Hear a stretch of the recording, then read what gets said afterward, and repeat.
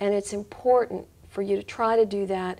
And if you get the sense at any time, or if you do, I mean, you know, it may be that you'll feel uncomfortable and think, maybe I'm biased because Buddy's a lawyer and I'm a lawyer. And Buddy may feel, well, you know, maybe I'm biased because Sharon and I are females. And if that's something that comes up, just tell me, and we'll look at it and see. Okay. Okay? Is there something else? No. Can you all, or one of you, tell me a little bit about what your current situation is? As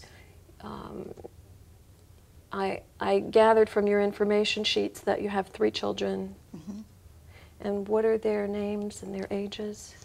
Well, Philip is 10, Robbie is 6, and Jennifer's 4 months old. Okay. Are the 2 of you living together now? Yeah, but yes, but no. We live in the same home, but we really don't live together. Okay. So does that mean that in terms of parenting, you're still basically parenting